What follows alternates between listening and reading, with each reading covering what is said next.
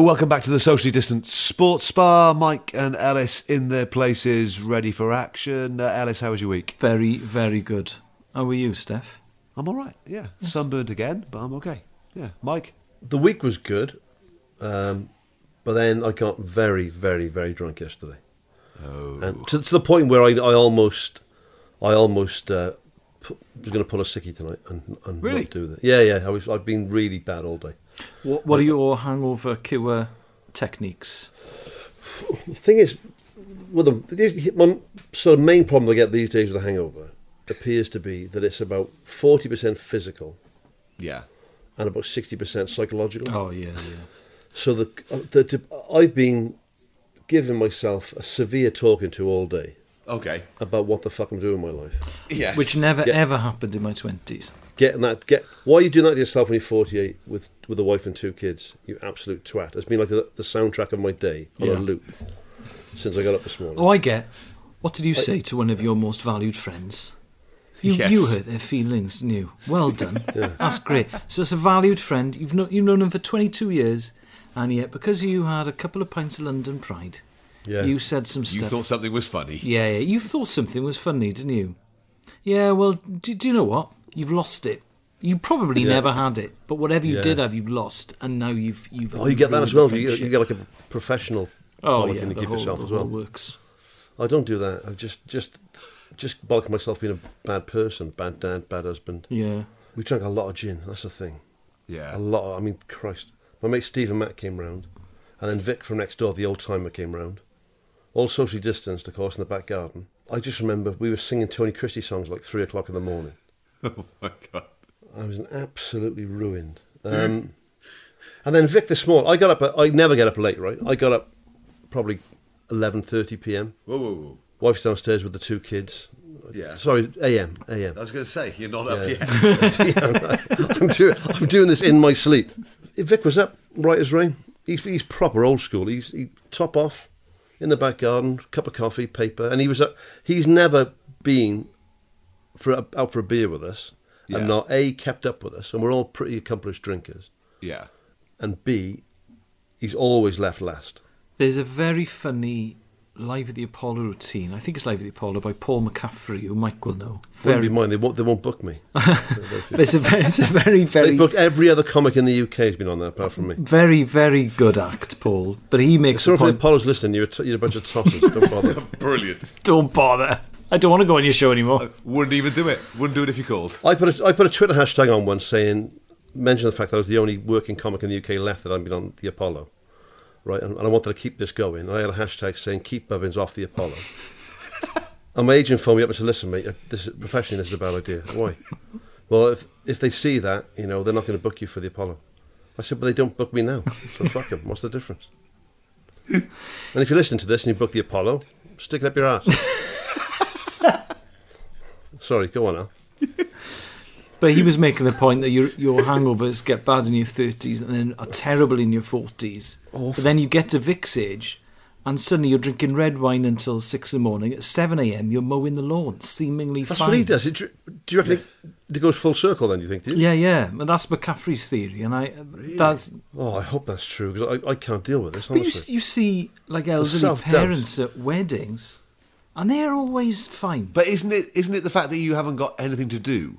So, being, a dad of kids of a certain age, you have stuff that needs to happen that day. Yeah. When you're 20... It hasn't happened today, mate. I can say you need to buy some Cheetos and some Sunny Delight to get over it. Cheetos. And that's as high as your list for the day goes. Yeah, I'd say the most difficult thing is that my hangovers in my 20s and early 30s were probably moderate. I used to get hangovers, but not stonkers. Yeah.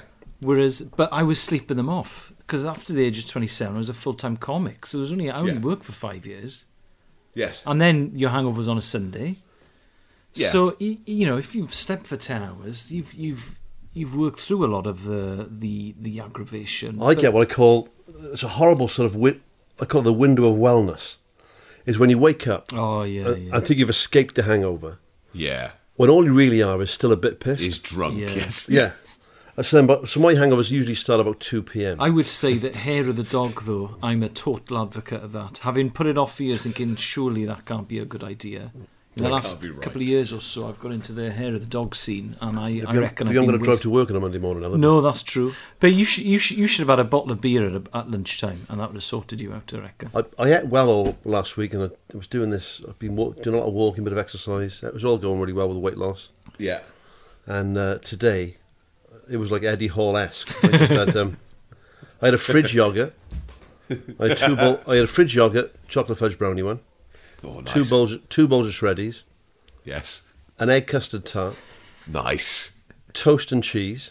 Yes. Just slabs of cheese with toast. Not toasted cheese. No. It's not cheese on toast then. Toast with cheese. Cheese by toast. Yeah. Cheese near toast. A couple of cups of coffee with probably 12 chocolate digestives. And then that sounds awful, I'm not one of those husbands, but I asked my wife if she was popping out, could she bring me back a Snickers? She brought me back a Snickers Duo. Oh, touch. That went. I've just eaten everything I can find all day long. Just munch. That's good, though. And now I just feel awful. If there's any consolation, you look awful as well. My skin, I thank Christ this is a podcast. I think my blood pressure goes through the roof when I'm pissed as well. I thought you might be sunburnt, but that's no. I've been that's indoors just redness. This is just blood vessels near the skin. This is just my heart Blood screaming, crying to get out. This is just my heart screaming to try and keep up with it. I hadn't long been seeing my wife. We were still boyfriend and girlfriend, so I would have been sort of mid-30s, late 30s maybe. And I was convinced. I got out of shape and I went to the gym and I went really nuts on the treadmill. Came home, I was watching The World at War. Suddenly my fingers started tingling, right? My toes were tingling, my lips were starting to go a bit blue. And then I'm short of breath, and I think, fuck, I'm having a heart attack. Yeah. Jesus Christ. So I said to Kelly, don't panic. I said, but I think I'm having a heart attack.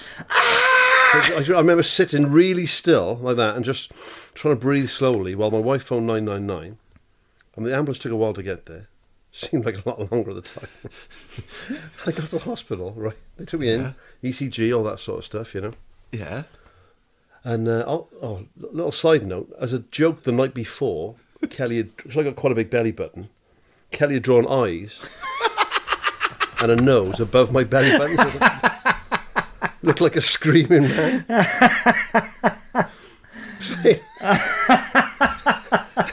They're putting the pads on. I got the comical belly, right? It was all good, thank God. So that for the doctor doctors are, their sense of humour, obviously, if you mate with the doctor or someone in the medical profession, they got a great black sense of humour because I suppose they have to have, right? Yeah. So I said, what was that then? If it wasn't a heart attack, he said that was a panic attack, hyperventilation.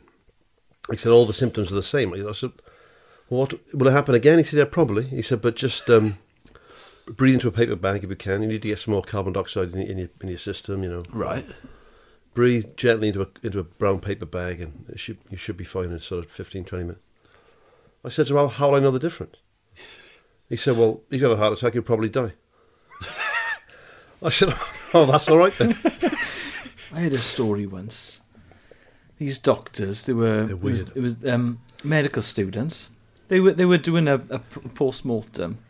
Yeah. And what he did, he sliced this old man's knob off. Have I told you this story? No, no one remembered this story. This, like, first year medical students. And then they all went out then, they're on the piss, and he's got this old man's knob with him. So then he's in town. Have I So what he does, he undoes his zip, his fly, and then he puts the old man knob there, and he's sort of in town. It looks like his dick is out. So this copper comes up to him and goes, hey, whoa, no, put that away. And he goes, no. And he goes, whoa, no, put that away. And he goes, I won't. And he goes, if you don't put it away, I'm going to arrest you, right, for indecent exposure. So this student takes out his scalpel and slices the end of his penis off. And the copper fainted. Oh, God. Imagine. You imagine being the family of that poor bloke, right? You've lived a good life, you've paid national insurance, right? You've paid your income tax, you've raised a family. What can I do that's going to be noble after death? How can I keep helping people after death? I'll leave my body to medical science. Maybe they'll work on me and find a cure for something, and I'll be able to help somebody, Yeah, even though I'm dead. When really, you're going to get on a slab and some student's going to cut your dick off for a laugh. Someone told me once that a rugby team at some medical school, they were warming up before a game with a head that they'd cut off a cadaver in a post-mortem. That'd scare the life out of me. That'll be amazing. You play against New Zealand or something like that, and Yeah. they're trying to intimidate you with a haka and just bring out a real human head to train with. I mean, that's a pretty dark art, isn't it? I knew a bloke. He had a lovely accent. He was from the Burnley area, I think. And as kids, they were larking about in It's not really, Sacha Distel territory, but I like it. But they were larking about in a weir by a canal. Burnley, where Omar Sharif's from. And this bloke jumped into this weir in this canal where kids have been playing for 90 years. But there was a rusty gate in there. Oh, no. Which had been avoided by generations of children. And this guy caught his bollocks on the rusty gate. And then when he got out of the canal, my friend said, he was standing there, a load of pink string coming out of his balls. No. Pink string. Pink string. Load of pink string coming out of his balls. Screaming he was, screaming. And that's the accent you like, yeah?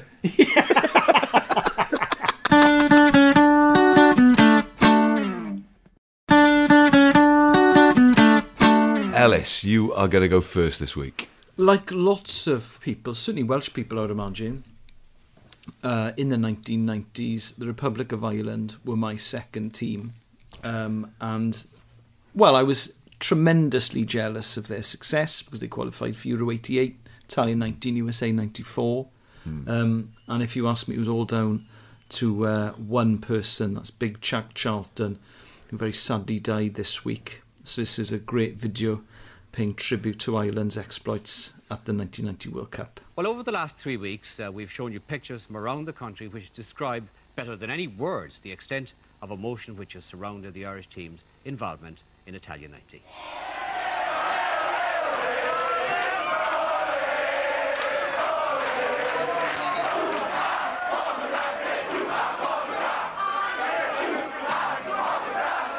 Now that video is fantastic because tremendous parallels between Ireland and Italia 90, where they reached the quarter-final of the World Cup, going out losing to the hosts, 1-0 lost to Italy, and Wales at Euro 2016, of course, because there's this just tremendous outpouring of emotion. So Ireland is, football's played second fiddle to a lot of the Gaelic sports anyway. Certainly in the eyes of the establishment, even though football obviously is massive in Ireland. Yeah. But you see what it means to the people.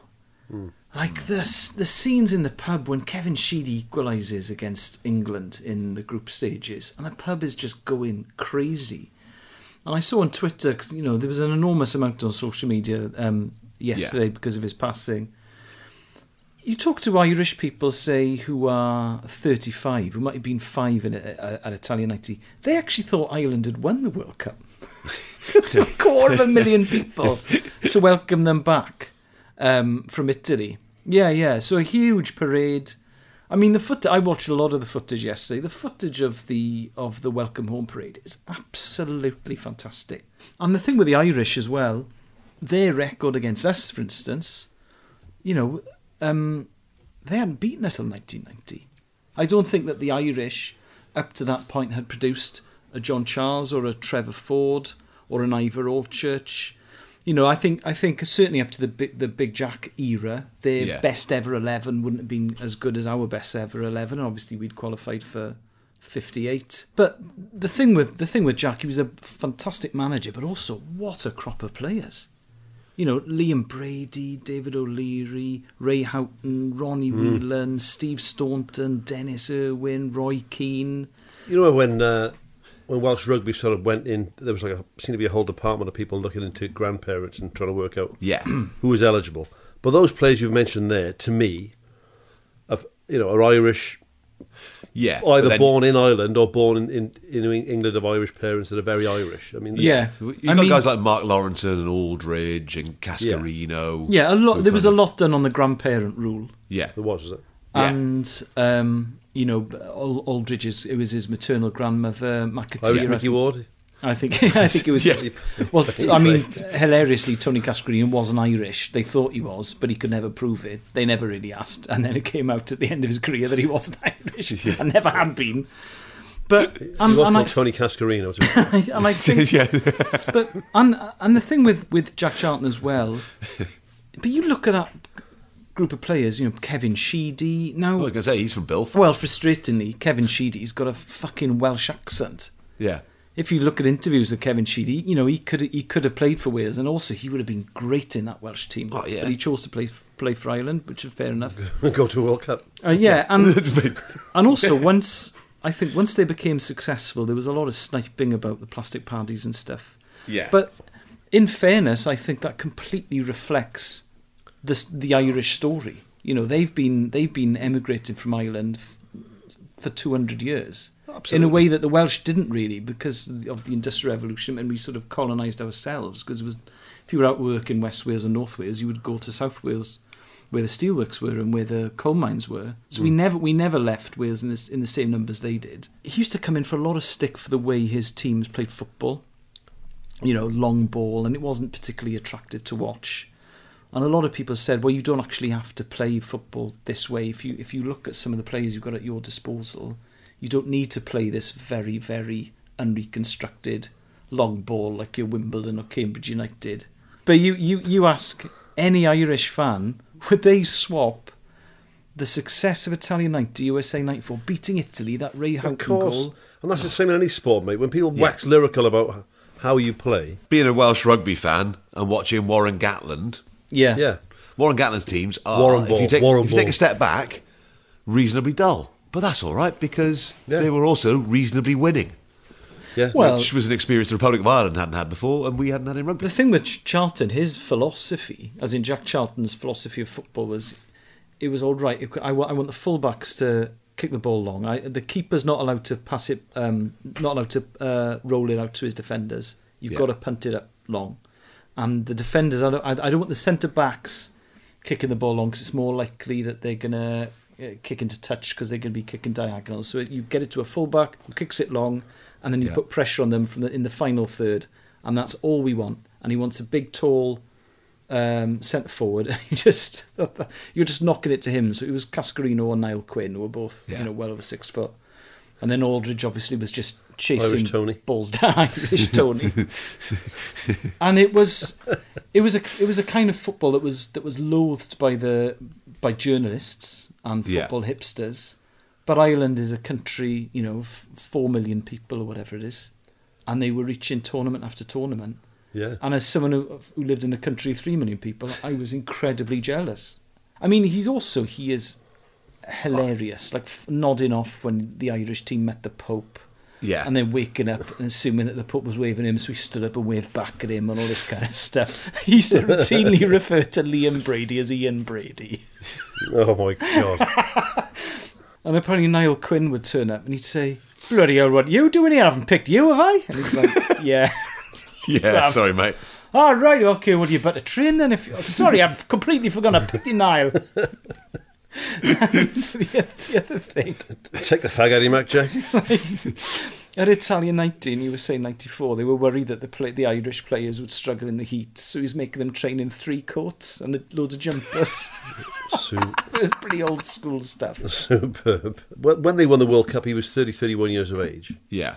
Yeah, he looked a lot older than that. Oh, you God. Yes. As did Bobby, who was in his 20s, I think. Yeah. Well, he also talked about his brother saying he was the one who could play football. I could stop other people playing football. Well, he said to Alf Ramsey, he said, why am I playing then alongside Bobby Moore? He said, I just want you to defend, stay back, defend and tackle, and then he passed it to Bobby, and then Bobby plays football. He went, so why are you picking me then? He went, I don't always pick the best players for the team. You serve a place. Enjoy your game. Cheers, coach. I loved what he did with that Ireland team. He loved it. He loved it too. You could tell. I know this is hypocritical and inconsistent. Ray Houghton's strong Glaswegian accent, I always thought, made him the weirdest one of the Anglos. Because you expect a lot of Scousers to have Irish heritage, and you expect a lot of Londoners in particular, especially certain parts of northwest London, to have Irish heritage. It was the fact that he sounded like Rabsy Nesbitt but was playing for Ireland. Was the weirdest one. But there are loads of Irish in Glasgow, yeah. I always think people's decision on who they're going to play, if you're dual qualified or multi-qualified for countries, I'm always fascinated. Well, so like Ryan Giggs chose Wales, and he obviously could have played for England. No, he couldn't. This is a common misconception. Ryan Giggs was eligible for Wales and Sierra Leone. There's a famous picture of Ryan Giggs turning up for England schoolboys when he was about 14. No, he was born in Cardiff. He was born in Cardiff to Welsh parents, but he was raised in Manchester. So he moved to Manchester when he was a little kid. And the thing with schoolboys teams, that's completely based on where your school is. So he played for England schoolboys because his school was in Manchester. Oh, right, yeah. In the same way that it's a common misconception that Michael Owen was eligible for Wales. He never was because he was born in England to English parents. Yes. Nowadays, Michael Owen would be able to play for Scottish Wales. dad, actually. What, Michael Owen? Yeah. Oh, really? Okay, because his father played for Everton, didn't he, Michael Owen?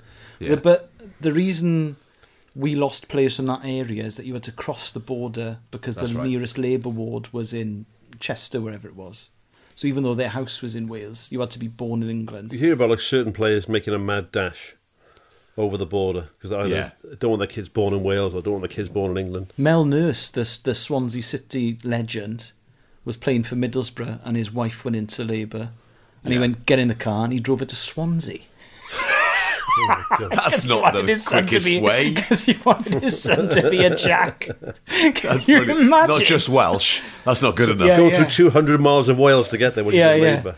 Now, you know... Rills Wales, love Rills Wales. The three of us... Not! Hold it in. The three of us are parents. Can you imagine explaining that to your wife? Get in the car! It's absolutely despicable. I read that in his autobiography. I could not believe what I was seeing. He absolutely saved Swansea City, Mel Nurse. He runs all of those B&Bs and stuff on the seafront, and he put it really... I stayed in one of those for my stag night. It was horrific. Yeah. She's like, how many of you are there? I said, 17. Yeah, we can get you in. I said, okay, cool. I mean, but I think this is like a 3-bedroom house in Swansea. So we had 17 lads, right, for my stag night, all fairly big blokes. The more you tell me about your stag do, the worse it sounds. In the bad. morning, so we had 17 of us. One of the sinks came off the wall and whatever else, right? In the morning we came out for breakfast. Hijinks. But there's 17 for breakfast, bacon and eggs, right? So she sort of, I think there was like some sort of partition between the family back room and the front room, which is used as the breakfast area. Right. She sort of pulled this partition back and put another table in there. So we had 17 of us sat down at a table and like a temporary table. Yeah. But the temporary table was in the living room, right? And the kids were just sat down on the sofa watching telly. We're like eight hairy-ass people with hangovers having bacon and eggs in front of them. The little push-button tellies they had, they didn't have ITV2, but they did have ITV twice. So it'd be number 1 would be BBC One, number 2 would be ITV, number 3 would be ITV again. There was a sign on the door there saying, please remove muddy work boots. And then in the room saying, do not eat curry in rooms. It's very specific. My first gym in Cardiff I trained in was a bodybuilder's gym, which is of course it was. Not there anymore. So my first day there was the bloke, I was 18, essentially trying to sell me steroids, so I wasn't interested. But they had a locker room, but with no locks on the locker. So I said, well, how do we lock the lockers? Yeah, you haven't got to lock them. And then when he came down the stairs from the locker room, and they're all big meathead steroid bodybuilders in there, right? There was a sign when he turned round, the width of the place, above the stairs up to the locker room, saying, anyone caught stealing from these lockers will be very severely dealt with, i.e. fucked up, right? And that was it. Oh, you wouldn't mess with them, yeah. Just trying to sell an 18-year-old bloke gear like first day in the gym. Oh my gosh. I'll get anything you like, mate. Anything you like. Oh, I'm fine, mate, honestly. Do you want a test? No, I don't want anything. Thanks. What's test? Came here to plank. Testosterone. Oh, right. What's test? Well, I do. I know what testosterone is. I don't know the lingo, do I? Can we send Elle somewhere to try and score some steroids? You know how in Bill and Ted, they fantasise about being taught how to play the guitar by Eddie Van Halen? Yes. Mm. I routinely fantasise about taking 3 months off work and parenting and just trying to get stacked. I'd love to train you. Yeah. I'd love it. Give you a proper Dr. Z. Like, don't ask me what I'm injecting you with. Yeah. Just trust me. Just go with this program. Let me inject you with whatever I see fit. And do as I say for 3 months, and let's see what happens. Oh, do you know, bloody hell, do you know what happened to me on a few days ago? You know, I'm in this bid to become the fastest mile runner, 39-year-old father of 2 there is. Yes. There's a very, very posh public school a few miles from where I live.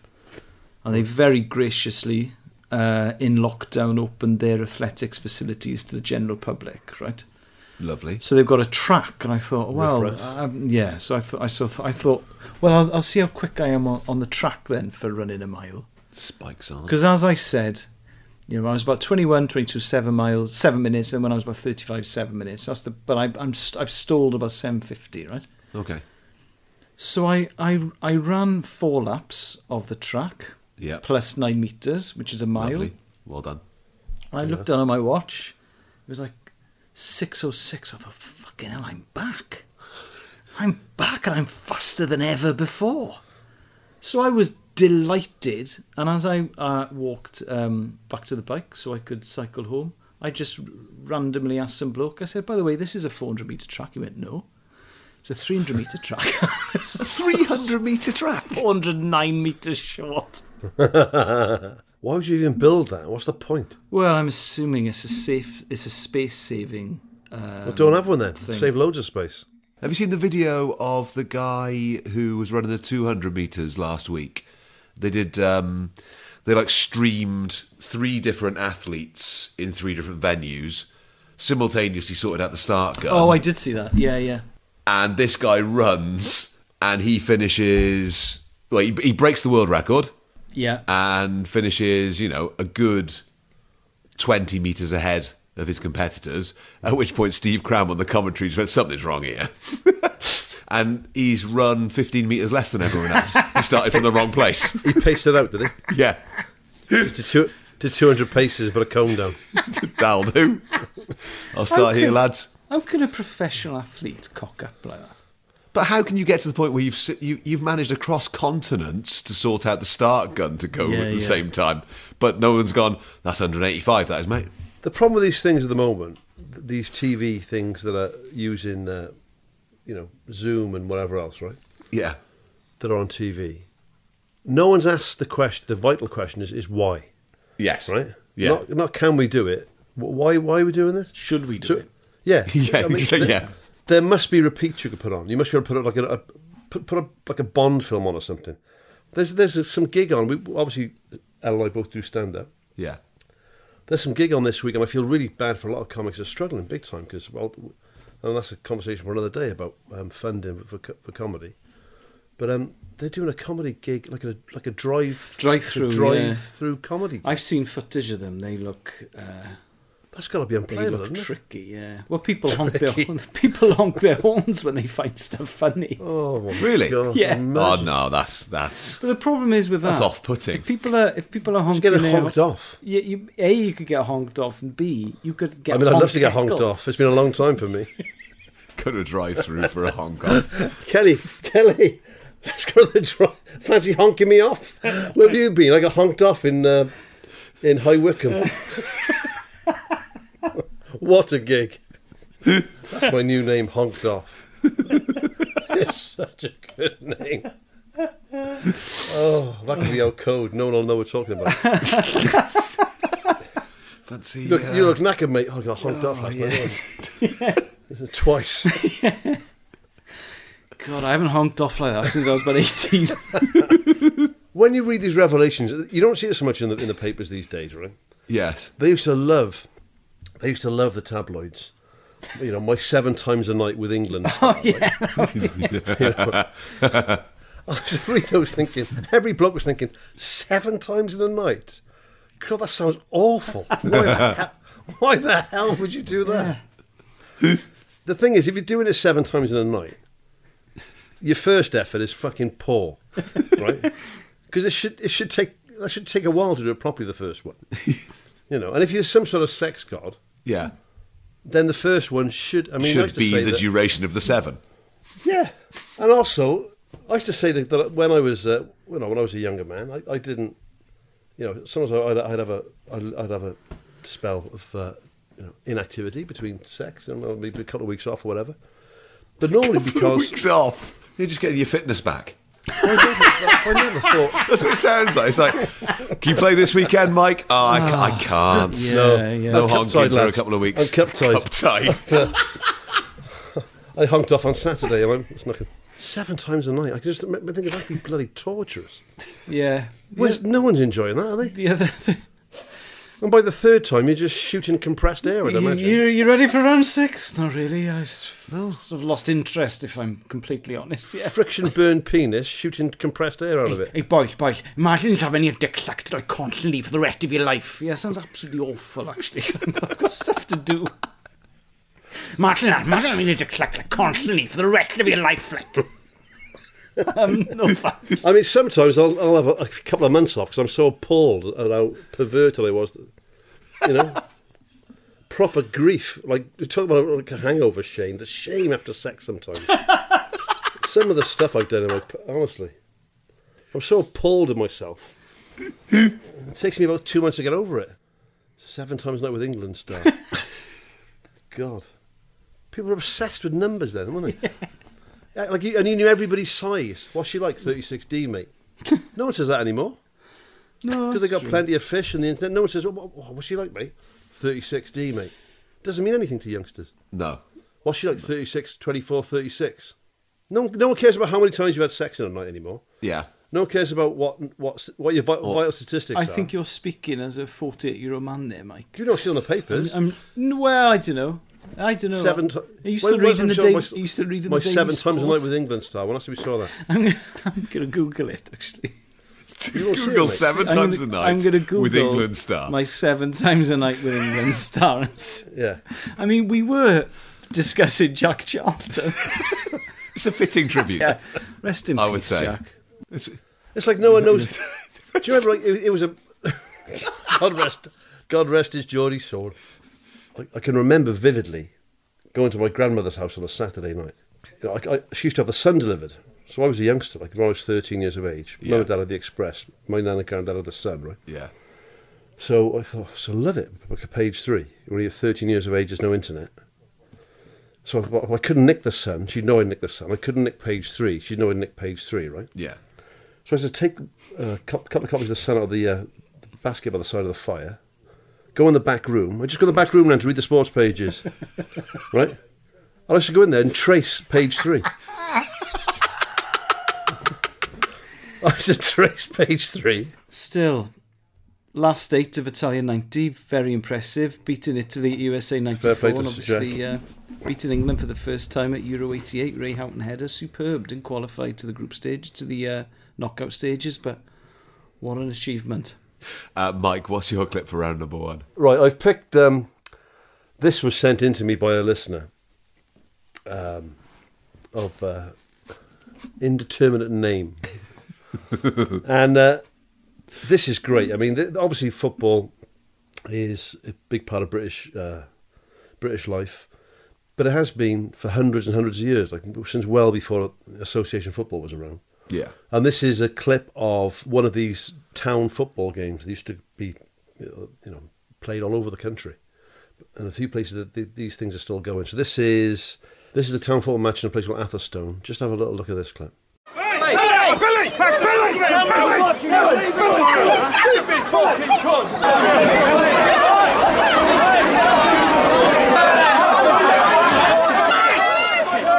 So what strikes me with that? There's a few things that strikes me.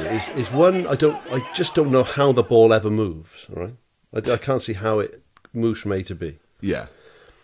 Secondly, I can't believe, like, in the sort of health and safety world we live in now, I can't believe this game is still allowed to go on. And there's one bit in this clip when there's police in like high-vis vests, just sat watching it, having a great time, And then, but it looks, there's a bit right at the end where there's the fella defending like some sort of doorway of a shop, it looks like, and they've ripped the shutters It's the off. St. Giles bookshop. So he's balanced on some fella's shoulders to keep himself from falling off the shoulders. He appears to be grabbing onto some high voltage electrical cable. Yes. Right? And he's full on like kicking people in the face if they try to get into the shop. Yeah. And it just looks like a Combat 18 run. Yeah. It's just really hard blokes everywhere, covered in blood, kicking shit out of each other. And then you see the mayor. The mayor looks like with his gold chains on, and he's filming on his phone. Loving it, absolutely loving it. And his stewards, hilariously, and there's a bit right at the. Imagine being a steward for that. You talk about being a bloody. There's a bit right at the start of the video where Billy is strangling a bloke, and the steward's going, "Whoa, whoa, whoa, now Billy! Whoa, now Billy!" And it's. Well, they always say that football came from those games, right? And I don't think they did. I mean, I think what came from those games is like street violence. Well, do you know what it's like? It's like it bears no resemblance to football, like does it? Cheese rolling crossed with UFC. That's run for a t-shirt. That's run for the t-shirt. It's one of the most violent things I think I've ever seen. It's been played for 800 years, or over 800 years. And the BBC did a really brilliant documentary in the mid-90s. It was one of their flagship documentaries called Kicking and Screaming, and it was a 6-part history of football. Yeah. Okay. And episode 1 was called something like In the Beginning. And the majority of it is on YouTube. Not all of it because of copyright reasons, but in the first episode, if you go to about, 3 or 4 minutes in, they cover one of these games that's been played on the Orkneys in Scotland. Oh, yeah. So you've got the uppies and the doonies. So if you live at the top end of town, you're an uppie. Bottom end of town, you're a doonie. And it's effectively a big sort of rolling mall, I suppose. It's like a 300-man scrum. Yeah. But there was none of the fighting that we saw in this clip. The English one just looks really violent. There's people that just... The English one is fighting, whereas the Scottish one that I've seen, we'll put it on the YouTube channel, the Scottish one that I've seen... is pushing and shoving. You know, that scrum is pushing and shoving, but it doesn't move for hours and hours and hours, and suddenly the ball pops up from somewhere, and then they throw it, and then they score a goal, and great, 1-0, and they've won. And that one, the Scottish one... I think if I lived in that town, I probably would get involved in that one. The English one... You'd be on the fringes, though, wouldn't you? I'd be on the fringes. The English one, no chance. Because I don't want to get my jaw broken in the doorway of an estate agent. Yeah. I mean, I'm not a diva, but... For a game where the only rule is you're not allowed to kill a member of the opposition. When they talk about these bylaws, people have to trot out... I used to go with a girl who lived in Shropshire, and there was some little bylaw that you could shoot Welsh people from the castle... turret, with a longbow. After midnight. Right? Yeah, there's the one in Chester as well, yeah. But obviously if you did that, you get arrested for murder, right? I mean, just because it's a local bylaw from like 1250 doesn't make it so, does it? You know what I mean? So when you say, it's okay, mate, what happened? I poked the guy's eyes out, ripped both his eyes out, tore his ears off, kicked him in the bollocks. Disemboweled him. Yeah, but I didn't kill him, so I'm absolutely fine, Your Honour. I was having a game of football. It's all in the bylaws. Yeah. You say, well, the bylaws mean nothing, mate. This is the law. This is the law of Great Britain. I watched it a couple of times. There's one bloke doing an awful lot of off the ball stuff, and if you read the Wikipedia entry, it says something like, there's a general code of conduct. However, it's always flouted. However, pre-existing tensions might be exacerbated amongst townspeople. So if you hate Gary from down the road because he got off with your girlfriend, then you're going to use this as a fantastic excuse to beat up Gary from down the road. Well, the bloke's got his top ripped off. He's quite heavily tattooed, covered in blood, and he's just. I thought, my God, this is brilliant. I thought to myself, I love it. I'd love to play this game. If they'd done that in Barry, oh fucking hell, mate, there would be deaths. But would you have got involved if there'd been? Of course you would, especially if you're a young bloke. Yeah, of course you would. Testosterone, mate. If I knew I wasn't going to die, I wasn't going to get stabbed, I wasn't going to end up in court. Yeah, I'd love it. I'd love a scrap. I'd love a rag of me. At Distant Pod. Can you imagine that? I've got a horrendous feeling that our live gigs are going to be unplayable because it's going to be 350 blokes who want to have a fight with Mike. You think you're fucking hard on a podcast now? Think you're fucking Kimbo Slice, Brett? Let's have a fucking go then. Oh, fucking bring it on, dickhead. Me and Steff heroically trying to keep the whole live show moving. Hell, you said you wanted to get involved. So, Steff, what's your clip for? Whoa! I've got a bit of Mike's blood on me. Yeah, Steff, I've been splashed again. Where's Steff? He's getting honked off in the car park. Some distant pod groupies honking him off. Just briefly as well, speaking about being honked off, right? Which we weren't. I remember saying to my missus once, but would you, and we've been married a long time now, faithfully to each other, right? I said, if I ever, if that ever happened, if I ever got honked off by somebody, right? In a car park. I was meant to be doing stand-up. I said, would you freak out if it? She said, of course I would. Yeah, of course. I can't believe you asked me the question. I said, well, no, I'm assuming you would freak out, but I wanted to confirm it. I just don't understand why you would freak out. And she was like, what do you mean why? I said, well, I don't understand why that happening to me would really upset you. She said, what do you mean? I said, that person's just doing something that you don't want to do. Right? This is the point I was trying to make to her, right? It's not like she's not stepping on your toes. I mean, you don't want to do it. So why you've got a problem with her doing it? Why is that offensive to you? If she came on and put the bins out, you'd be fine with it. It's like affairs, isn't it? The reason that affairs are so, people talk. I've never had an affair. I don't want an affair because they're not real, are they? I've talked to mates of mine I've had an affair. Oh, it's great, mate. Oh, it's great though. I said, what's great about it? Oh, it's great sex. She never phones you up and says, what are you doing Thursday? Oh, I don't know, why? Come over at 6 o'clock, my husband's out. Oh, yeah, what do you want to do? Just put the kids to bed, paper the back room, take the dog for a walk, clean the bog. Oh, right? It's brilliant, mate. It's fucking go to house, right? We're really tired, and we watch the first 20 minutes of a Netflix thing, and then she falls asleep, and then I wake her up, and then she gets angry with me, and then we both go to bed, and then I fall asleep, and then she wakes me up at midnight and says, you haven't done your teeth. It's absolutely brilliant. Oh, banging. It's brilliant it is. And when we have rows, couples row, I just think, Cal, this is, this is as good as it gets. Don't kid yourself that you'll meet somebody else that'll be better than this. It will be for a week or two. Oh. But then it'll just be shit. That's just relationships, isn't it? And I love you and she loves me, but let's not kid ourselves. Be shit. It's not Hollywood, it's real life. We once watched when the CBBC's finishes at 7 o'clock. Yeah. We'd be so knackered sometimes when the kids were younger. We'd be sat on the sofa looking at that test card for about an hour. Couldn't even be asked to turn the channel over. Yeah. Just watching the CBBC test card saying, see you tomorrow at 6 o'clock. Just completely zoned out. We were ripping each other's clothes off. Yeah, well, my son wakes up every morning at 5. It is too early. That is too early. If Kelly's listening to this, and the thing is, Kelly loves this podcast as well. Not anymore. So I just want to say on the record, I love my wife. I mean, I love my son, but at 5:02, I go into his room and I look at him and I think, are you thick? You've seen the time. Are you thick? Stand there pointing thick? At your watch. To a 1-year-old. Are you thick? Come on, mate. Because what's going to happen now? You're going to be shattered, and at 11:45 you're going to fall asleep in your scrambled egg. And then where are you? we? I am now. No, this is him. Yeah.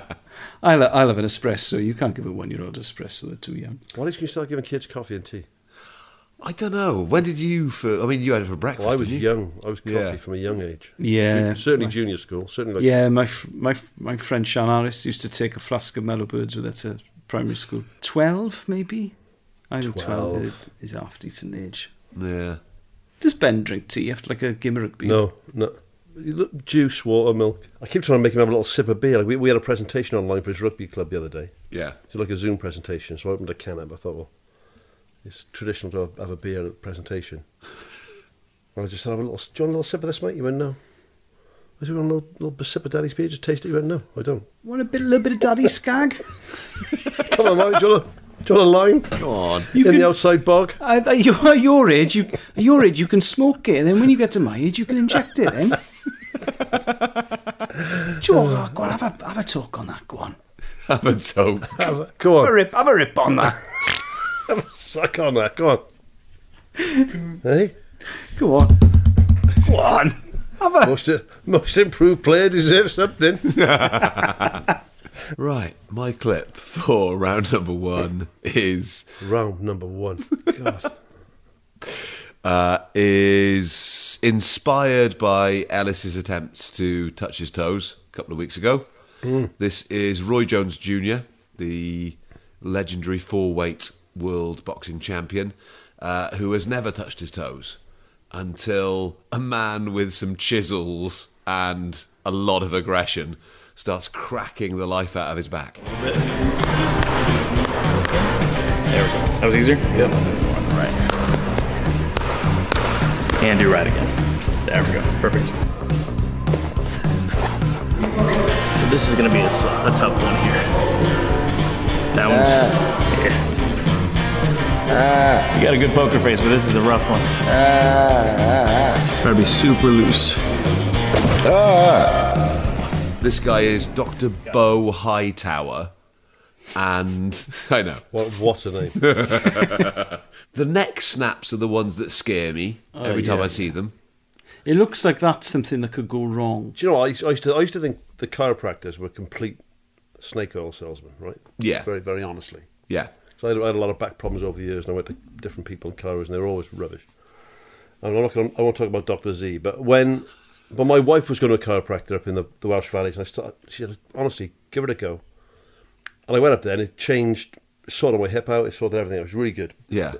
But she does that thing that Roy Jones is having done to his neck, to me. Yes. And it's terrifying. Yeah. Yeah. When they make that crack in your neck, you're like, oh my God. Because mine does it anyway. If I tilt it sort of there. Yeah. You're joking. Yeah, that was my neck then. It just does that noise. Like 3 or 4 times a day. It's the kind of thing that 3 times out of 4 you think it's going to work, and then that 4th time you're going to have a stroke. The thing I found more terrifying was when he went at him with a chisel, which I'd never seen before. I've never seen that. The bit where he brings out a mallet would be the moment where I'd be, maybe we'll do it next week. You know, I had a bad back a few years ago, and I saw an osteopath, and she sorted me out. Brilliant. Yeah. Yeah. But she never got a mallet and a chisel out. It was just American, though, isn't it? bit of basic manipulation. Yeah.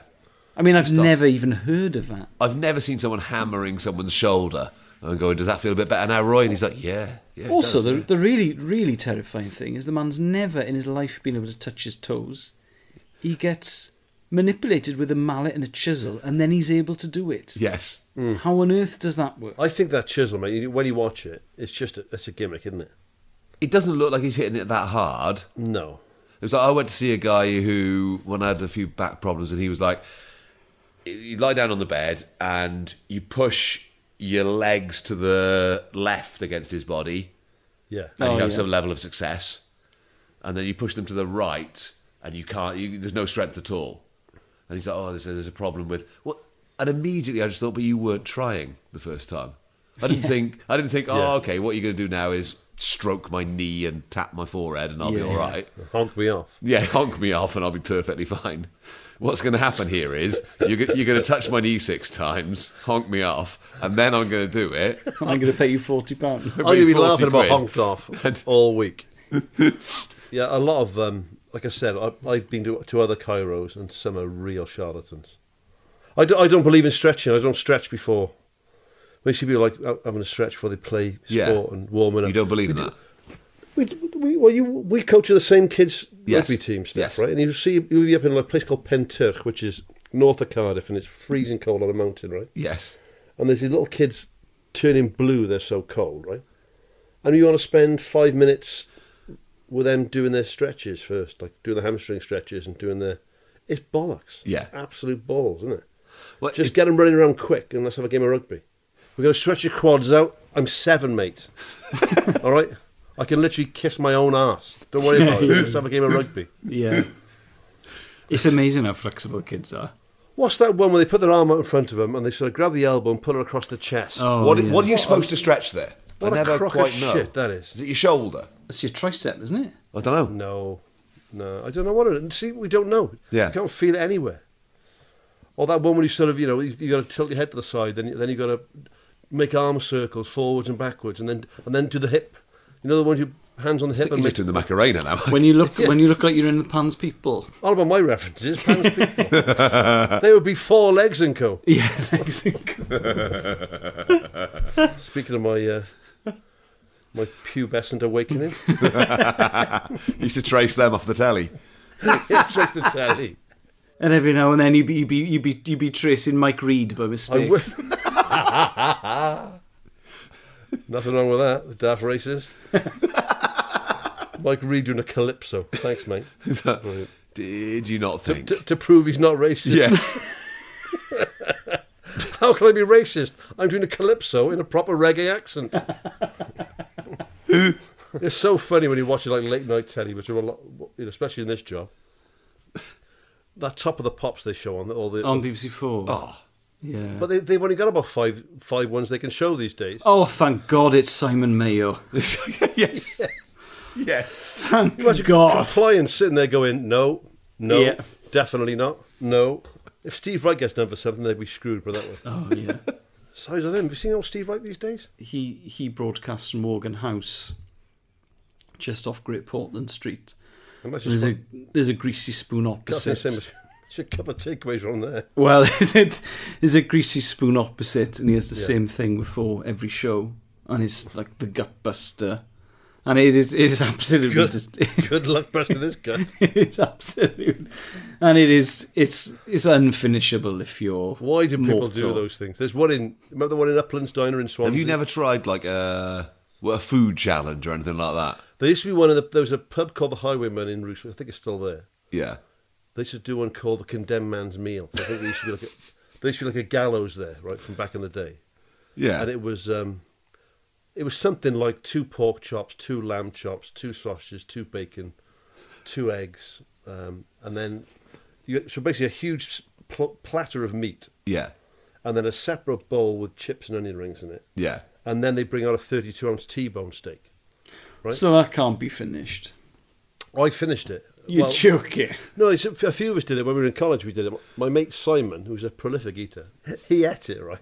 But he was he loved eating challenges. That was his thing, right?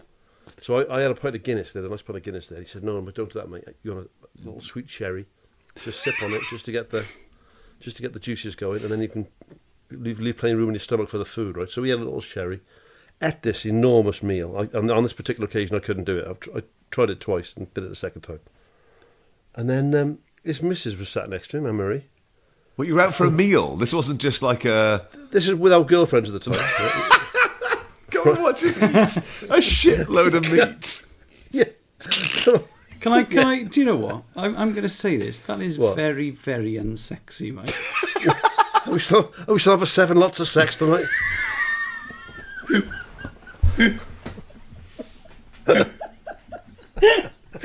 7 lots of sex. Describing it as lots of. Okay. Lot 3. 4 down, 3 to go.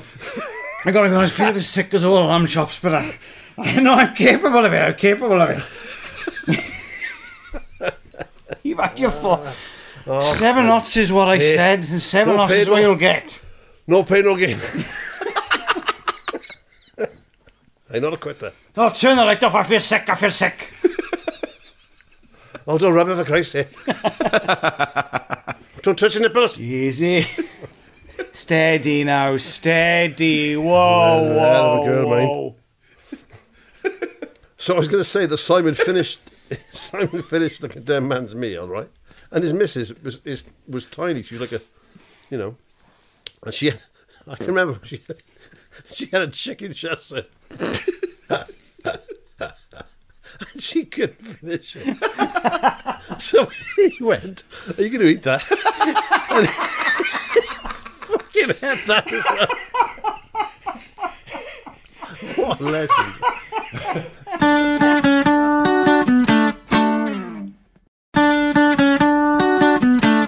Right, documentary time. Elis is your choice this week. What you got for us? It is. We had an interesting discussion, I think it was last week on the podcast, where we were talking about professionalism in sport and Right. how much you want your sports people to train and how much they want to push themselves in order to see how much they can achieve. And Mike said, well, some oddballs will get angry if people don't give 100% in training and all that kind of thing. I like my sports stars to be flawed or vulnerable. Yeah. And I thought, well, Mike, I've got the documentary for you. Gascoigne. This is about England's most talented footballer over the last 30, 35 years. Paul Gascoigne, who, was star shone very brightly, but briefly for England, really. Italia 90 and Euro 96 are the two tournaments he'll be remembered for. And I think anyone who was alive then will have an opinion on Paul Gascoigne because of the player he was. I think what an awful lot of people won't know is his backstory. He was always someone who I looked up to. I still think to this day he's the greatest. Part of his genius, part of his magnificence, is the fact that he is so vulnerable. Without that vulnerable side, I don't think that he would have been the player that he was. Paul Gascoigne is the special one. Oh, he leaves two for dead. Players in the middle. That's all I knew for Paul. I just loved entertaining. The atmosphere in the World Cup was incredible. It lifted him from being a great footballer to a national treasure. Paul Gascoigne is Gaza. Gaza is at the centre of Gaza mania. Gascoigne's expected to become the richest player in the world. Everything was coming thick and fast. You're in a position that most young men would say is a dream. It could turn out to be a nightmare, you know. Gary Lineker come up with us and he went, Paul, be careful. That's when I found out how bad the press can be. It's frightening really because all I want to do is just live my own life. I watch a lot of sports documentaries, right? This may be the best sports doc I've ever seen. It was an hour and a half where I was genuinely, if I wasn't crying, or fascinated, I was laughing. It was so, Christ, what a eminently likeable bloke. Yes. Yeah. And what a fragile human being. But what a bloody, it's like a Shakespearean tragedy, isn't it? Yeah. The headlines are, when he was 10, he was looking after his mate's brother because his brother wouldn't. No, because his mate wouldn't. Yeah. So his mate wouldn't take his little brother to the shop, so Paul said, I'll take him to the shop. Well, Paul was asked to take him to the shop. And they go into the shop and Paul says, why don't we run out the shop? That'd be great. And his best mate's brother goes, yeah, great. And he runs out the shop and he gets knocked over by a car and killed, which Paul sees. He's in his lap. He dies in his lap. Spent 3 days with the body in the coffin. Yes. Yeah. Which is... It's horrendous, mate. I mean... And they kept showing pictures of him as a carefree young 10-year-old. My son's 10. This 10-year-old carefree sports-mad youngster. Yeah. I just thought, Christ, what a poleaxe. That would be enough, but that's not the only one. Oh, no, yeah. So then when he becomes globally famous, he does a piece in the News of the World that says, you want to get out there for your young kid and exercise. And I think it's his cousin, isn't it? Well, the piece was about asthma. The piece was about asthma. He says, I've got asthma. Can I do sport, Uncle Paul? And Paul says, of course you can, as long as you've got your pump. And he goes out and he plays football, he forgets his pump, he has an asthma attack and he dies. So obviously he feels tremendously guilty about that as well. Yeah. The two things people know about Paul Gascoigne, and I think you could go up to anyone in the street in the UK and say, what do you know about Paul Gascoigne? He drinks too much, he's an alcoholic and he was a great footballer. Yeah. Of course he drinks too much. When you think about the stuff he's trying to shut off in his head. Yeah. And when he was at Rangers, he didn't understand the sectarianism of the whole Rangers and Celtic thing. He didn't understand it, and you could argue that he shouldn't have been that ignorant, but he was. That's the way it was. Yeah. So he was asked to do the sash where you pretend to play a flute because of the Battle of the Boyne and Orange Order marches and all that kind of stuff. So he does it, thinking it's a bit like the Ayatollah with Cardiff City fans. Yeah, yeah. And he does it, and suddenly he's getting death threats from the IRA, and the police in Scotland are saying, "Oh yeah, they're serious." Well, they send undercover police over there to check this bloke out and come back and say, "Yeah, he's going to kill you." Yeah. Well, can you arrest him? I said, "Well, no. Well, we can't only when he comes to the UK, and we can't stay in an airport for the next 6 months. So the thing with Paul, the thing with Paul Gascoigne is also his luck with injuries. Oh, it beggars belief. Yeah. So he started at Newcastle in 85. He went to Spurs in 88. Now, he was superb at Tottenham. Yes. And he was brilliant. And then he broke into the England teams. And then at Italia 90, still only 23 in Italia 90. What a tournament. So England reached the semi-final. So now the Italian clubs are interested in, and Serie A was the best league in the 90s. So he's going to go to Lazio, and it was initially 8 million, I think, from what I remember. Right. So he would have... Baggio was the world record transfer fee of 7 million. So he'd have broken that. He'd have been the world's most expensive footballer. And then it's the 91 FA Cup final. And Gaza, because he's born in 1967, he has that very old-fashioned attitude to the FA Cup. He's like, that's all I ever wanted to achieve, was to walk up the steps at Wembley as an FA Cup winner. Yeah. And then if I'd been able to do that, I'd have been able to retire on the spot. Now, I vividly remember the 91 FA Cup final, and it was the Gaza show, because he had such a good game in the semi where Spurs, as the underdogs, had beaten Arsenal, and he'd scored that free kick, which is from about 35 yards out, by the way. That's ridiculous. What a hit. It's very good. What a strike. So everyone expected, they were playing Forest, everyone just expected Gaza to run the show. Now, he should have been sent off in the first minute, really, for kicking a bloke in the chest. And I remember that, and Roger Milford is the referee.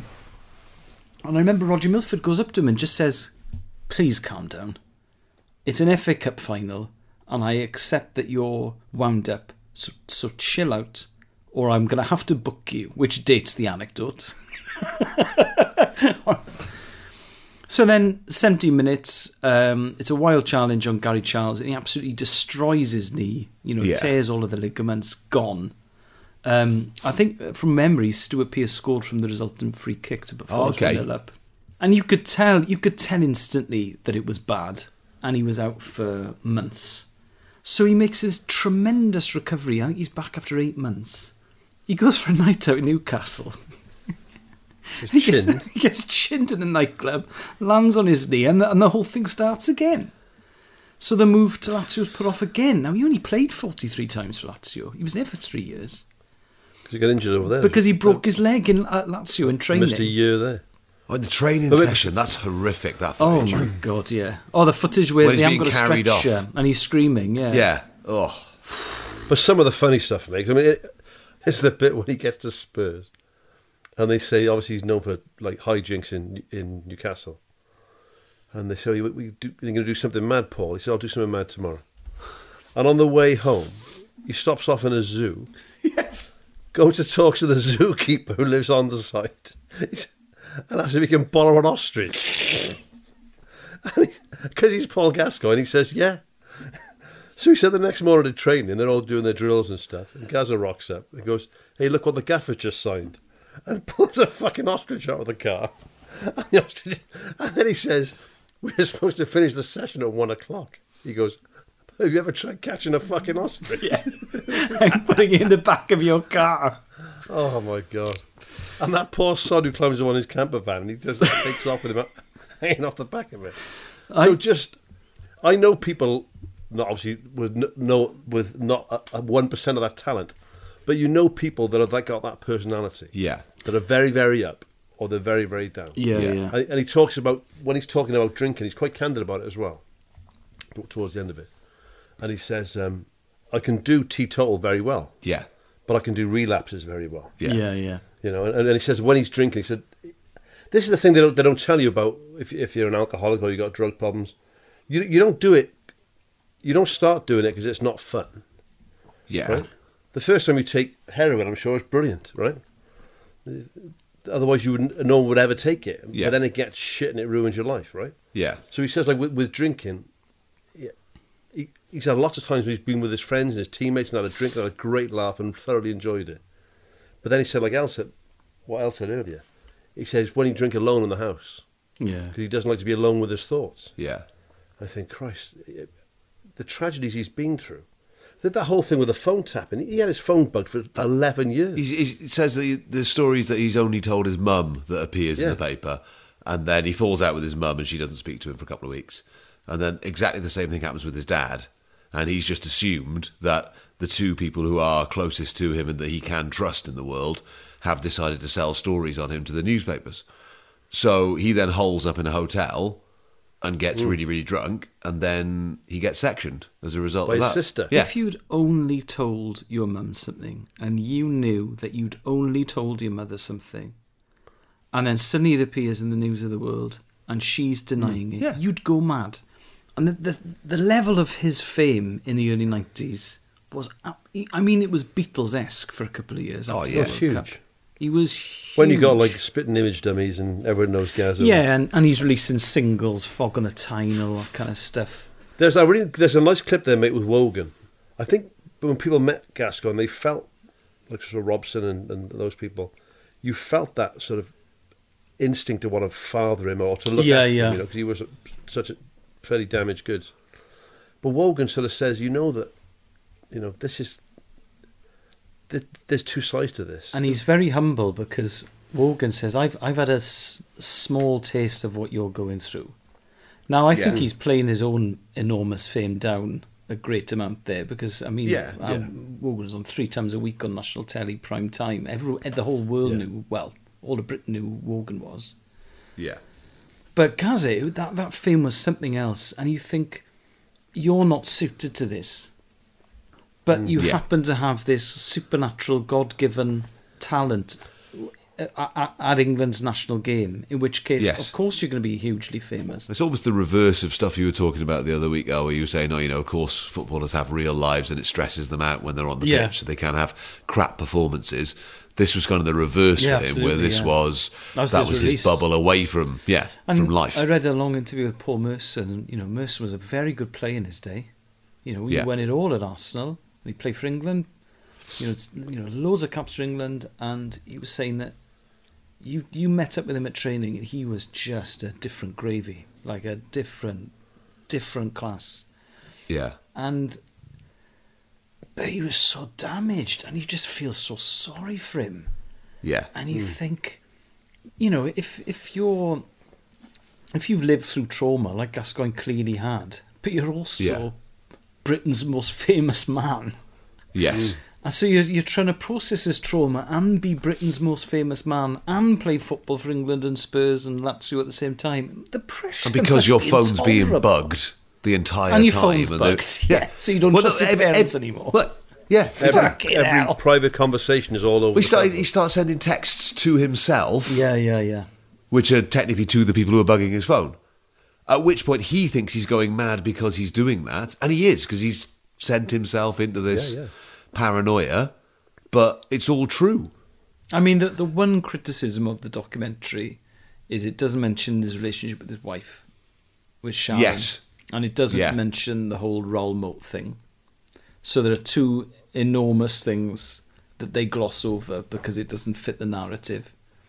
So I read a lot of the reviews of the documentary, and it's 3 stars across the board for that reason. However, if you're interested in the football and what made him the player he was, and also the kind of person he was, I think it's exceptional because it tells that story, and it just explains a lot of his nature and his personality, I think.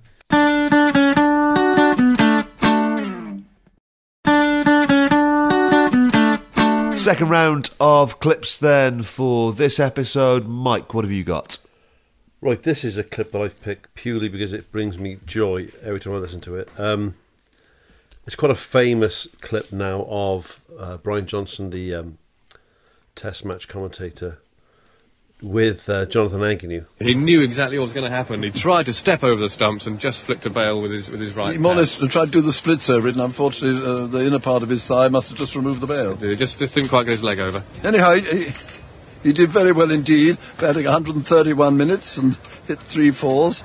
And then we had Lewis playing extremely well for his 47 not out. Agus, do stop it. and he was joined by De Freitas, who was in for 40 minutes, a useful little partnership there. They put on 35 in 40 minutes, and then he was caught by Dujean Walsh. Lawrence, always entertaining, batting for 35. 35 minutes, hit a 4 over the wicketkeepers. Beggars, for goodness sake, stop it.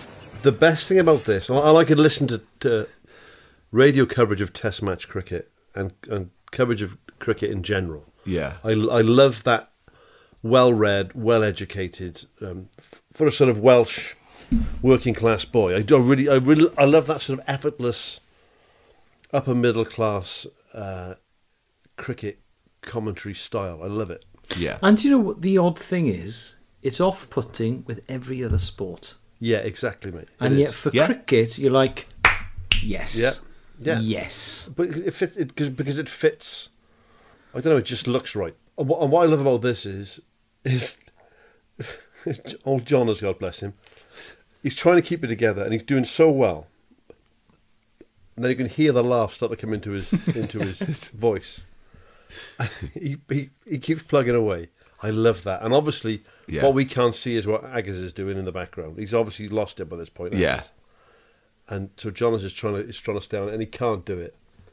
And I defy anybody to listen to that 2-minute clip and not start laughing. Yes, but he's so well spoken. I love it. I can listen to that. Like I said, Test match commentary, and they'll talk about, because Test match cricket takes a long time. There's no getting away from it. Yeah, you know what I mean. Yeah, a game that takes 5 full days to play and end up in a draw, right, is a long time. So they fill it with letters people have sent into them. Yeah, cakes they've had baked. They'll talk about the local, church fete. It's a bit like this podcast. It's about cricket for a bit. Yes, and then most of the time it's not. Most of the time, Agnew's doing knob gags. Yeah, you know what I mean. And John is just talking about what food he's eating. It's something we do well in Britain. Well, I would say that I'm British and I've grown up with it. But when you listen to our commentators, especially cricket commentators, there's a real art form there. They don't. It's not in your face. It's not. I love American sports, as we know. I like American things. Yeah. But a lot of that commentary gets right on my tits because they don't shut up. It's very in your face. Where this is really nice and gentle. I also love hearing people get the giggles. There's a lot of Beatles outtakes. I'm a massive Beatles fan. Huge Beatles fan. There's a lot of Beatles outtakes where John and Paul and George get the giggles. And the one I'm thinking of in particular is And Your Bird Can Sing off Revolver. Right. I don't know. They're stoned because they're recording Revolver, so they were all into hash at the time. And I don't know what's happened, but they just start giggling after the first verse. And then they fall apart. Smoke hash, nothing needs to happen. but I mean, but the band, but they're still playing. So the music sounds great. It's a slightly different versions of that's on the record. So the music sounds great, but they're trying their best to sing and harmonise, and they're pissed themselves like. There's the Elvis one where he's doing. Yes. Are you lonesome tonight? Right. Are you lonesome tonight? And he puts a lyric in, which he used to mess around with the band backstage. Yeah. Instead of do you gaze at your doorstep and picture me there? He says, do you gaze at your bald head and wish you had hair? Right. Right. And then he realises that he said the one they mess around with backstage in a gig, right? Yeah. He starts losing it, right? But in that song, the girl called Kathy Westmoreland was the high voice singer in Elvis's backing group. She keeps going. She doesn't miss a note, and there's this like soprano voice going behind the song, and Elvis is gone. He's completely gone. Yeah, it's great. And Wogan used to play that all the time on Radio 2. And that's why I first heard it. Yeah. Yeah, so there's something about listening to people giggle out of context. And also with the Beatles, they spent hours in the studio, days and weeks and months. So inevitably, they're going to start pissing about a bit. Well, Test match special. I mean, once you clip on YouTube, once you watch that clip on YouTube, there's obviously links to other clips. Yeah. They're always trying to set each other up, make you say things like huge anus and huge ardon and all these, just to make each other laugh, right? But this one seems to be like a genuine mistake. Yeah. Well, he was Johnson was incredibly angry after this and really upset. Was he because really? Yeah, he felt that Agnew had been unprofessional and that he'd been unprofessional. He was really hard on himself. Yeah. So that night, I think Agus thought he was going to get the sack. Well, basically, it's a sex joke on Radio 4. Yeah, pre-Watershed. Probably before that was something that Radio 4 do all the time, pre-Watershed. But it's he thought that somehow he'd let the side down in a very sort of traditional sort of way of looking at things. I just love the word leg over anyway. I love that as a imagine if he'd been I use leg over all the time. Humping is another one you don't hear anymore. Humping and bonking. Bonking. No, that's the proper one. I was bonking for an hour. 7 times I bonked. Have you bonked her? I bonked her last night. She honked me, but I didn't bonk her. There was a lot of honking going on, but no bonking. 7 times and I bonk with England star. Yeah. Bonk fest. Bonk fest with Randy England star. My 38 double D fun bags. So British euphemisms. You know what I mean? Oh, my melons.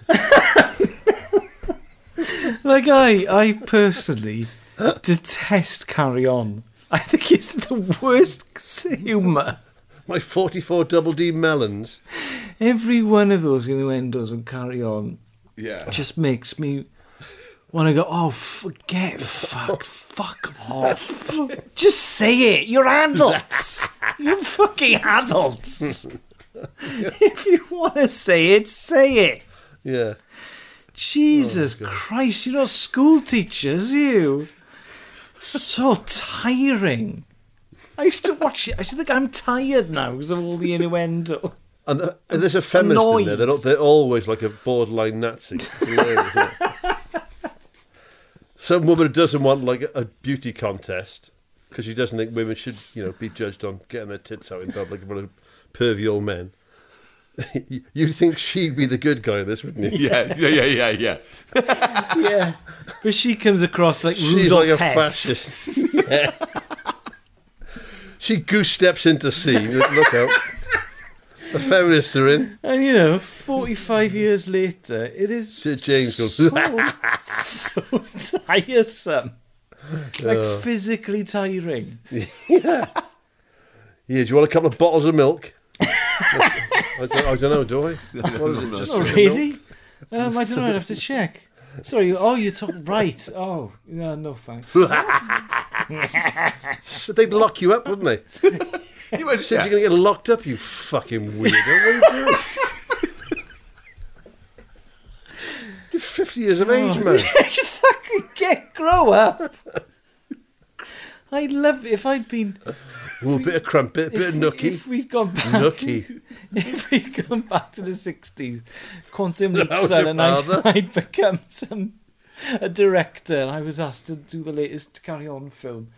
Day 2, I've just snapped. Fucking grow up. That's a wrap. Yeah. Sorry, I cannot handle this. I just can't handle it. Oh my god. What were we talking about? I can't remember. I don't know, Jack Charlton? What were we talking about? Jonathan Agnew. Oh, yeah. Yeah. Leg over, the word leg over. Yes. I love the word leg over. Fun bags. Right, Elle, what have you brought for round number 2? A pair of 38 double D whoppers.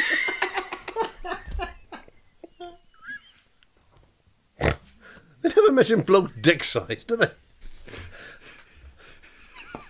And underpants don't come with it. You don't have like cup size in pants, do you?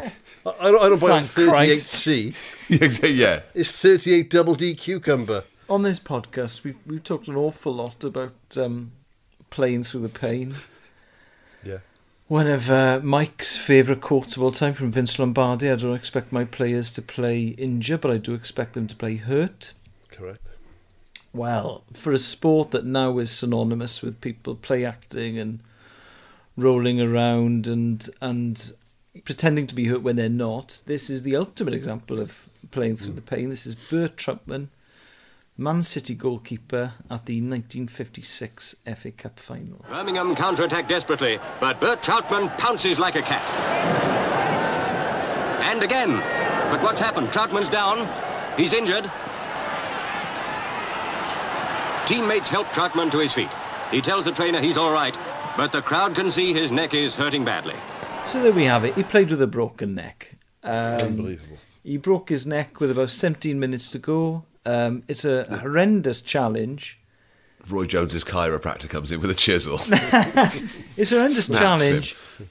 What I love about this, and the Pathé newsreel gets an awful lot of mileage out of this, he goes on to make two in particular incredibly important saves, but physical saves, because obviously in those days, being a goalkeeper was pretty dangerous. You could effectively headbutt a goalkeeper into the net, and the goal would stand. There's I think it might be the 1957 FA Cup final, where he's charged by the striker. Right. The goalkeeper has his cheekbone broken, but he's holding onto the ball. He lands up in the back of the net. Goal stands. Nowadays, you'd end up in prison. In those days, it was just it was a perfectly man of the match. reasonable way of scoring a goal. So Trautman breaks his neck. Now, in the initial very heavy challenge, he stays down for a bit, understandably. He gets up, rubbing his neck very gingerly. He seems to rub his neck all the rest of the game. He rubs his neck for the rest of the game. Now he makes... Roll it out, rub my neck. Kick that, rub my neck. Now he makes... I think it's broken. Now he makes two very important saves. Physical saves at the striker's feet. Again, he gets up, more rubbing of the neck. His neck is literally crooked. Jesus and when he met Christ. Prince Philip after the game, Prince Philip apparently said, "Your neck's crooked." To be fair to Prince Philip, I mean that's mild because he's German. Yeah. I was going to say it could have been a lot worse. He had a whole raft of material that he decided to put to one side. So your head's the wrong shape and it's pointing the wrong way, and your neck is crooked. You sausage sucking kraut. He didn't. Not now, Philip. I'm in pain. He didn't realise that he'd broken it until a couple of days later, because he got signed off by the physios, and then he went to hospital the next day, and they said, "Oh, it's fine, just sleep on it, you'll be all right." And then he went back for a second opinion, and they said, "Yes, you've broken your neck." Did you come back after that? Yeah. He had a difficult first season back because he lost all his confidence, understandably, again, because he'd broken his neck. Feeling below his chin. Yeah. He got an OBE, and one of the things he got his OBE for was for Anglo-German relations. So if you think about this, he'd been at Man City for a couple of years already by this point. I think he was at Man City by 1949. He was a prisoner of war. He was a prisoner of war. Right. And then never went back to Germany. Yes, and the Bert Trautman story is not widely known in Germany because he wasn't eligible to play for the Germans because he was playing his club football in England. Okay. So he was at Man City from 1949, I think. You know, this is 4 years after the war had ended. And there were enormous protests against the fact that he was playing for the club. City had a large contingent of Jewish supporters. Okay. And they marched against it and they protested. And the thing with Trautman, I've known this story for years. And the way I was always told it was he got this OBE for Anglo-German relations, and even before then, he was seen as significant for this reason. He changed a lot of people's opinions on Germans and normal Germans for being such a good goalkeeper, and being such a brave goalkeeper, and being so loyal to Man City Football Club. Yeah. What I hadn't realised until I looked into this yesterday is that he was a Nazi war hero. He won the Iron Cross. Christ, was it? So Seriously? he did buy into Nazism and Hitler. Although you could be an Iron Cross winner and not be a Nazi. He was, well... I'm not, but I just want to make I'm I was going to say, very defensive there, Mike. I'm not excusing Nazism. It's objectively a bad thing. I'm saying a lot of the Wehrmacht, a lot of the German, professional soldier class would consider themselves to be soldiers, not Nazis. Where he was stationed with a lot of Italians, and he would often... I'm glad we won. I'm absolutely clear. But he would often beat up Italian soldiers and steal their fags because he thought the Italians were physically and mentally weak. He was quite a tough bloke, Trautman. I'm with him on that one, to be honest. I just find it extraordinary that in a game that football was so physical in those days, to have broken his neck, and he knows he's hurt himself because of the awful lot of ginger rubbing. But what a story! This is why the internet's good, right? Because my dad told me that story about Trautman. Yeah. When I was younger. But you know, when you were told these things in the old days, it wasn't like they were going to show a Pathé News clip from the 1940s on TV anytime soon. Yeah. But now you can just find them. Yeah. You can look up anything. He looks like a proper poster boy for the old National Socialist mind, doesn't he? I mean, you love it, don't you? Yeah. There's a lot of memorabilia behind you there in the bar. It's like that episode of Father Ted. There used to be a place, we've gigged here, Al, right, that in the Wedgwood Rooms in Southsea, which is near Portsmouth. Yeah. With Dinger, the compere. Yeah, Dinger's a great bloke. So then, on the way, listens to the pod as well. Hi, Dinger. Driving into the gig, there was a big advert on the side of a house, like on the gable end of a house. Yeah. Because there was like a Second World War memorabilia place there. And it said Second World War memorabilia. Both sides. Guns. Well, it did. In massive letters it said... teams covered. It was like Nazi goods. Well, I was going in there to buy Nazi goods. Any Nazi stuff, mate? Any Nazi stuff? Yeah, I was just browsing. What I am interested in though is obviously I've been browsing the old Allied stuff.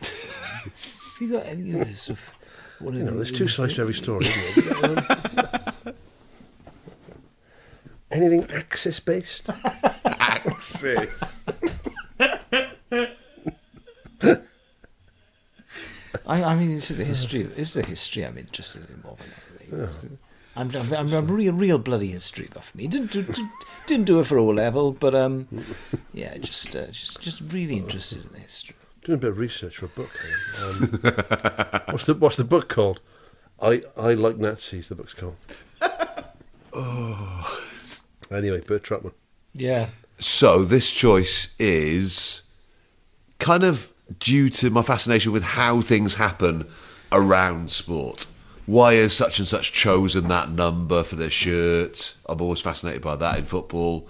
How did you come up with number 57 as your... Wilfred Boney, despite being a number 9, number 2 in his second spell at the Swans to signify that it was his second spell at Swansea City. See, little things like that. Just look like a right back, though, doesn't Yeah, I was going to say right back up and just looking out of position. But songs and chants and how they come to be part of a club. Like, who was the first person to try Go West Bromwich Albion as a chant? There's a great Smith and Jones sketch back in the day. Yeah. Where Griff Rhys-Jones is a football chant composer. Right. Have you seen that one? No, I haven't. No. And he's on a piano going, "You're going home in a fucking ambulance. You're going home in a But those sort of things, like how on earth do you start something? But then how do clubs and national teams start singing random songs as well? So Ajax singing Three Little Birds was something that I just found really confusing. I saw pictures of one of Bob Marley's sons singing with the crowd, and they're all singing Three Little Birds. I was like, well, that's quite nice, but it's really weird. I mean, there's obvious associations between Amsterdam and Bob Marley, but I don't know how you get from that to singing songs in the crowd. But this is the story of that. When Ajax came to town, it was a pre-season friendly. It became abundantly clear at the beginning of the game that there was going to be trouble if it wasn't managed. So at the end of the game, when I had a phone call from the police to say, look, we're going to keep the Ajax fans in. There's a lot of trouble outside. Play some music so that they can't hear anything and not get sort of agitated. Right. And so I played Three Little Birds.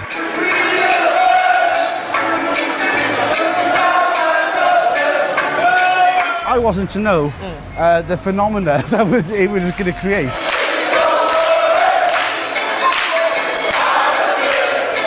So it's all to do with the pre-season friendly at Cardiff City. I love that. How random is that? I know you do. I know you do. I hate everything about that. I was absolutely stunned. Yeah. When I realised that it was because they played a pre-season friendly at Ninian Park. And they're walking through the area that's about 400 yards from my house. Yeah. Yeah. Which is nice to see that, you know. I thought that'd be quite cool for you. Yeah, and nice. yeah, they're worried about trouble in Cardiff, so they keep them all in, and they make the guy who's on the tannoy stay behind and play them tunes while they're locked in. Yeah. But like chilled tunes. Yes. So they wouldn't hear them kicking off outside and get agitated. So exactly. They said, turn the volume up, play something happy. Yeah, exactly. So he comes up with as chilled out a playlist as he possibly can. And this is the first one. And ever since then, Ajax fans have sung Three Little Birds. Because also, especially for a big established club like Ajax, a big famous football club, yeah, European Cup winners, it's very recent. Like Liverpool have been singing "You'll Never Walk Alone" since the 60s. Yeah. Although the interesting there were a thing few teams that sang it originally. Whether "You'll Never Walk Alone" is it was a general football song until the 80s. Okay. A lot of people sang it, but then it just became stuck with, synonymous with Liverpool. Like United fans used to always sing "On the Bright Side of Life," didn't they? Do they? Yeah. Why is it blowing bubbles at West Ham? What's the? Well, "I'm Forever Blowing Bubbles" was initially a Swansea City song, or Swansea Town as it would have been. Right. We played them. I think it must have been an FA Cup semi-final in 1926, and our fans were singing it. And West Ham thought, "Oh, like that. I like that."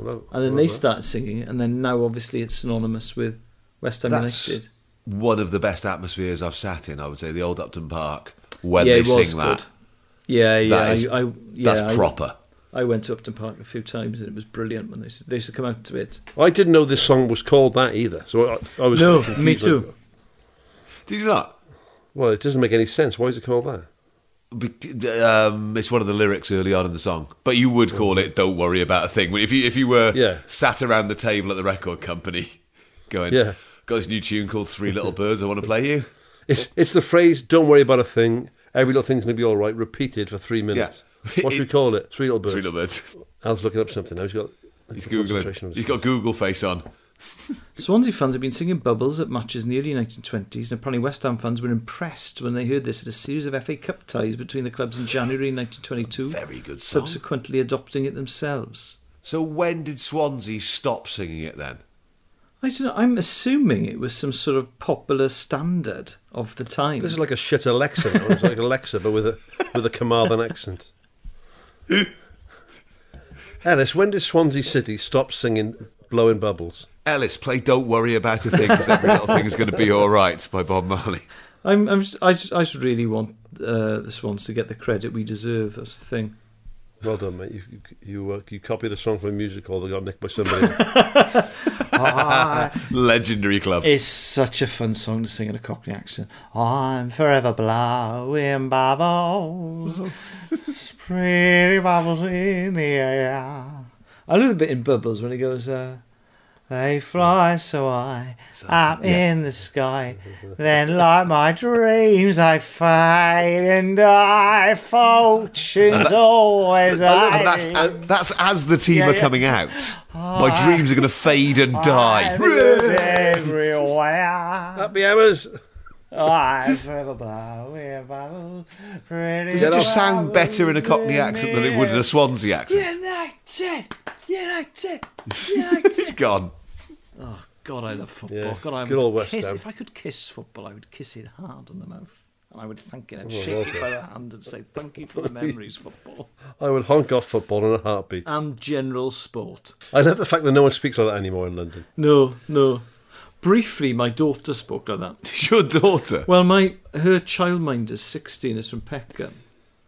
Nice. So Betty, until she went to school, now she has a modern London accent. But until she went to school, Betty was like... This time next year, Dad, we'll be millionaires. Yeah, she'd come home. She's like, an absolute right nightmare. I'm a right nightmare. All right, fucking time of it. I remember once it was snowing. She's only 2.5.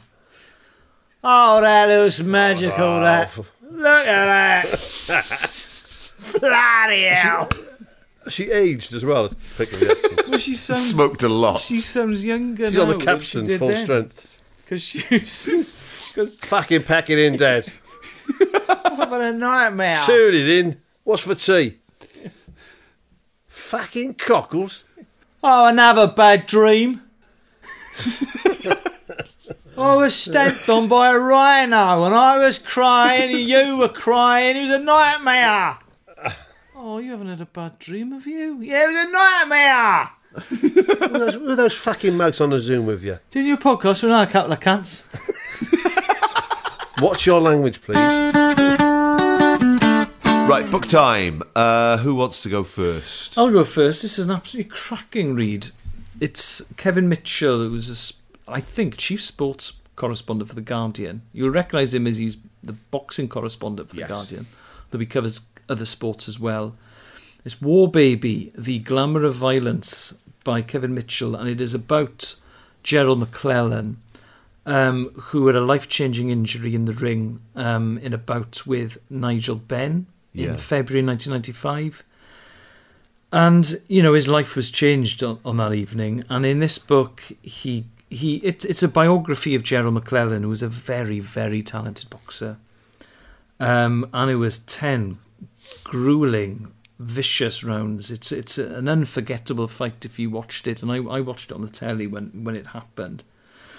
So he goes back, and it's the story of Gerald McClellan himself, and also it's the story of the fight, and also the story of what happened to him afterwards. He's now cared for by his sisters.